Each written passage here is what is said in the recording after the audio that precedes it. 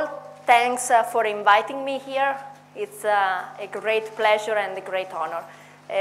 I'm Chiara Giovenzana, and the message that I want to bring you today is stop whining, stand up and try. Try again and try again. So I agree with you that often the world seems to be kind of bad, seems to be maybe designed for old people, not for young people. Maybe it's designed for people not that are the best or that are good, but for people that can pay. So maybe it's not the best environment. I agree with you, but complaining, you will not do anything. So look up and see what are the opportunities that you can have and try them, try again. Don't stop at the first time if you fail the first time.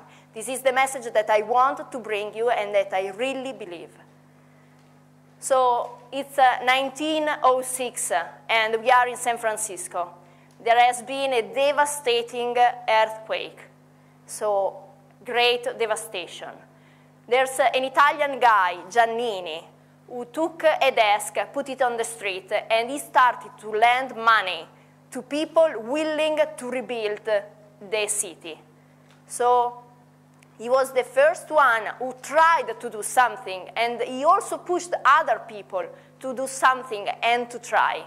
And this desk on the street became Bank of America later on. Now, let's go back to Italy, to our days. So what are the opportunities that we can have? So the first one is Fullbright BEST.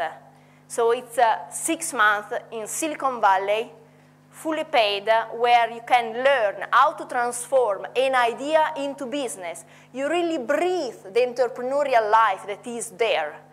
And you live with other students, with other people that really share your passion, your vision to do something. So this is the first thing. And there are new ideas, new passions that can really start. And when you come back, you have the choice either to do what you've learned, what you started to think, or to give it up. And my idea is try again. The second opportunity is Singularity University. So 10 weeks in Silicon Valley at NASA Ames with other 80 people from everywhere in the world. And there you study, you learn about exponential technology, so the technologies that are improving and changing in an exponential way. And you study with them, you share ideas, you share feeling, and you create friendship. And these people are all what they have all in common is that they share the passion and the vision to do something good for the world. They want to change the world. It can seem impossible, too big. But what is impossible? Impossible is just a big word thrown around by small men who find it easier to live in the world they've been given than to explore the power they have to change it.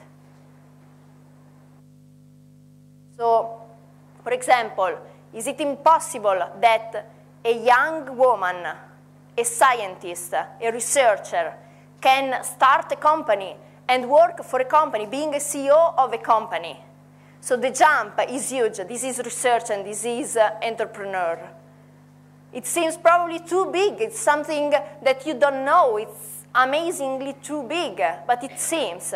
But if you try, you can learn it, talking with people, discussing, failing, reading. You can create the team, you can create the company, and then things start to go. You have just to try. Don't complain and try. And this is Cellec Biotek, the company that I co-founded. I didn't alone. You need the help of other people, but you can do it. This is very important to know. Of course, looking for opportunities and trying to improve your life, to change something, to do something and stop complaining, doesn't mean that you lose your identity. Doesn't mean that you forget or you give up what is most important for you. So these are my grandparents, and that's where I come from. Creating a family doesn't mean that if you want to be the CEO of a company, you have to give up the idea of having your family. I come from Modena, so these are tortellini. It doesn't mean that you lose your tradition, you forget where you come from. That's you. Another thing important to try is that you have to change in your mind the concept of failure. So, is a sunset a failure? The sun is dying. Is that a failure? Is winter a failure?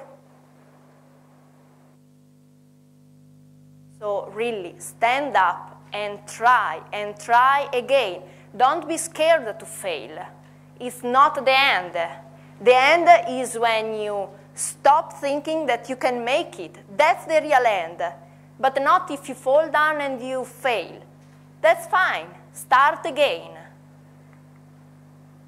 So right now, I would like to ask you to open the package that you have. Because for me, a child that is playing with Lego is the symbol of the message that I want to give you.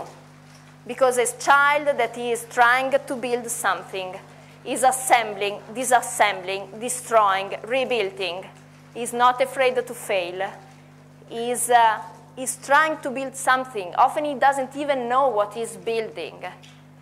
So where is this kid now? This is the kid that is in each of you. Where is this child? So really stop whining, stand up, and try again, and you will make it. Thanks a lot.